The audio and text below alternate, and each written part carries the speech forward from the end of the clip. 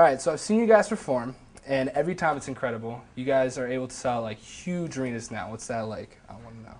It's very surreal. Like there's we spend all day in complete disbelief, like right up until we get on stage and like kind of see all the people there. Like when we were joking because on this last tour that we did, there were the joke of the tour was that there were more people traveling as a part of that tour than there were at any of our shows for the first 2 years of us being a band. So. All right, cool. Kind of brings me to my next question. This is your biggest tour, obviously. So what's that like compared to other tours you've done in the past, living on the road and everything?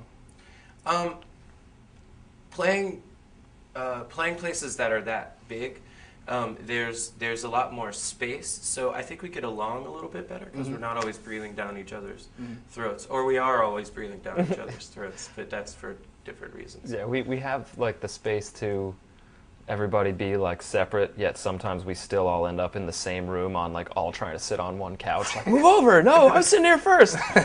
Which is really dumb because we'll have like a bunch of room to spread out, but it's weird because it still feels like touring is touring. Yeah. If you're going to the the Megadome, or if you're going to like CBGBs, it kind of feels like all the same elements are involved in touring. It's not like now it's super easy. It's still traveling and not a lot of sleep and a lot of work, but everything's been real gradual for us, so it feels like we've naturally ended up at this point. So it feels really good to be playing big places. Still feels really good to play small places too.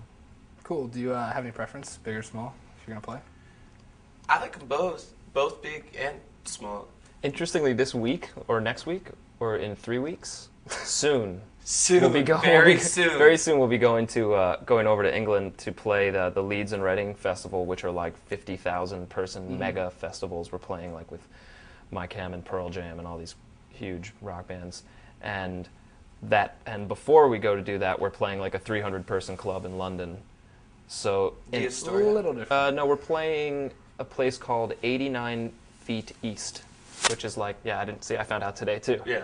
And but it's like 300 people, and then we're playing this place called the Monarch, or the Barfly rather, in Birmingham, and that's like 200 people. And then Barfly, that's like famous. Good times over there. And then we're going to drive to a giant field and play for 50,000 people. So.